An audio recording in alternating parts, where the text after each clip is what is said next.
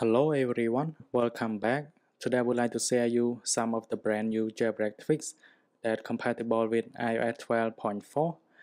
And for the first tweak here, if you take a look at the home screen, you can see the wallpaper is blur and dark, a bit darker.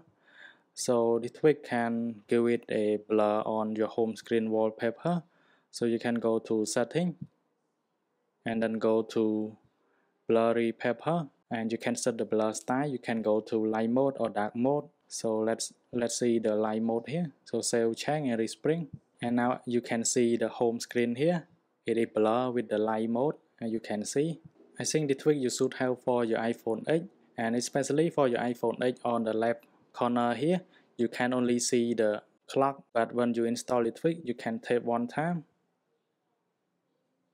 and then you can see the date is revealed, and you can see what date is it, and after that it will go back to the clock. It's great to have this tweak, and it gives you a lot of feature for your iPhone.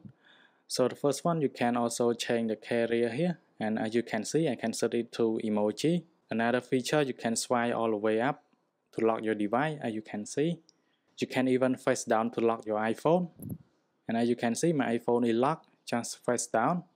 And there are more features that you can configure in setting. So you can go to setting and then go to swipe to lock, and as you can see, you can swipe up to lock. So I enable it, and face down to lock device, enable, and you can swipe down to show the control center, so you can enable it as well.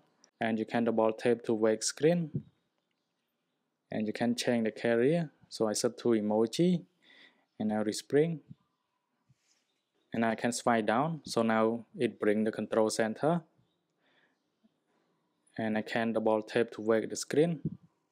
After install the tweak, so when you go to your iPhone lock screen, and when you wake your iPhone lock screen, you can see the date and the clock come a bit slower, and it give a fade animation on clock and date. As you can see, it's a bit slower on the clock and date.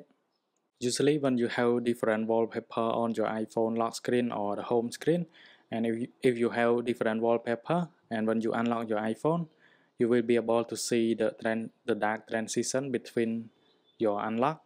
But after you install the tweak, there is no black transition anymore. So let me show you when I unlock my iPhone. As you can see, there is no dark transition anymore, even though I have different wallpaper on my iPhone. Now you can see. Thanks for watching everyone. I hope you like all of this tweak, and I will see you in the next one.